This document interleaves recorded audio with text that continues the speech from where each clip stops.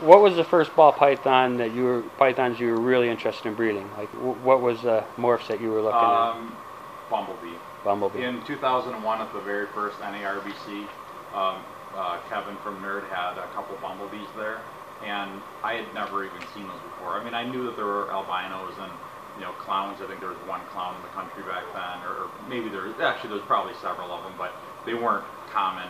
Pied was just starting to kind of really get going. There weren't a whole lot of different morphs. I mean, it was very, very few compared to now. And Kevin's booth was set up right across the aisle from mine at the first NARBC, and I had to stare at that bumblebee baby all weekend long, and it was just driving me nuts. I'm like, how can there be a ball python with that kind of color and that type of pattern? So I decided that I decided whatever I had to do, I was going to produce those. And so the next year, actually 2 years later, I bought a spider male, and I got like a sub-adult pastel female. Very, very expensive investment. At the time, spiders were going for about $17,500. I think I paid like $6,000 for that pastel female. Wow. So people that are out there buying, spiders and pastels for $100 $100. Yeah, now. Just think they start off very high. A lot of them, yeah. And a lot of people think of that and they're like, wow, that must just make you sick right now to have those prices drop. But I have produced so many of them over the time that I'm sure I made my money back many times over. Well, that's going back to what I was saying, that because of what you do here is the reason why people like me and a lot of other people that are new to the ball python breeding can afford to do these things, because I wouldn't be able to spend 10 grand, 5 grand on a snake at any given time. If we were all still doing them in really small numbers, the prices would be so much higher, which in some ways would be good for the market, but in other ways it would keep morphs out of the hands of a lot of people that would like them. When I first started back in like 2000, I started accumulating some ball pythons. I got a group of adult breeder normal females from someone, and then I started buying het males, like a het albino male, het pied male, a het axanthic, het caramel. I got several different het males because even those were $1,000 a piece back then. So I basically got het males bred into normal females, hatched babies out, raised up all the females, bred those either back to the het males, or in some cases like the albino and the pied, I bought visibles in between that, so that I was able to do that.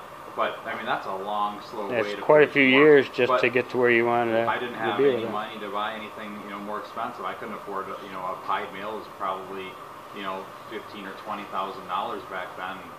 I didn't know that. Well, I'm in that boat myself. That's why I'm getting hets. You know what I mean? Because I just don't have the money to. The money might be there, but I'm not allowed to spend it. And so it's a good way for me to get off the ground. And when I first started thinking about doing it, I was like, oh, I want this, I want that. But I think what I'm going to do now is I'm going to stick to a couple different main things and just really try to do the best I can with that. Yeah.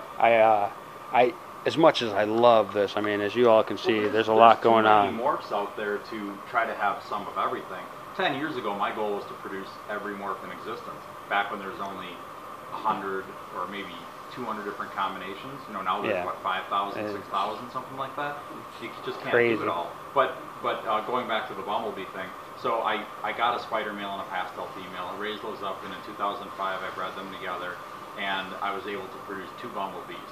They're both females, so and luckily, because I mean I've always been one to keep the first of everything new that I hatch. I've sold a few firsts that I've hatched, but most of them I have to keep, and because it's a challenge, I do this because I love it, and I wanted one of those snakes so bad. It's an addiction, that's what I'm finding. So I did keep one of the bumblebee females, and oh my gosh, look at her. Kind of a cage and easy. I'll tell you what, it's rare to see a female bumblebee that size as it is. Yeah, she's from 2005.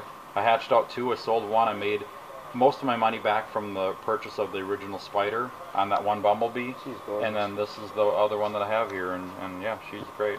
That's awesome. And of course, we just cleaned and did maintenance on this cage, and of course they pooped and they shed in there, but that's what how it works. It's just no getting around it. And that male in there is a het sunset, so I'm kind of going the long slow route with the sunset project, breeding het males to a variety of different females. Going to hold back all the female babies, and then breed those together, or breed them back to the original het male, or maybe by then I'll even get a visual sunset. That's pretty cool though, right there.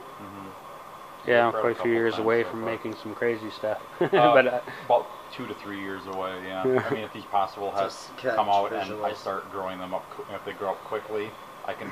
Yeah, I should be able to produce visuals and. We should be able to tell the heads too. Yeah, the heads are they're a little bit different looking than a typical normal.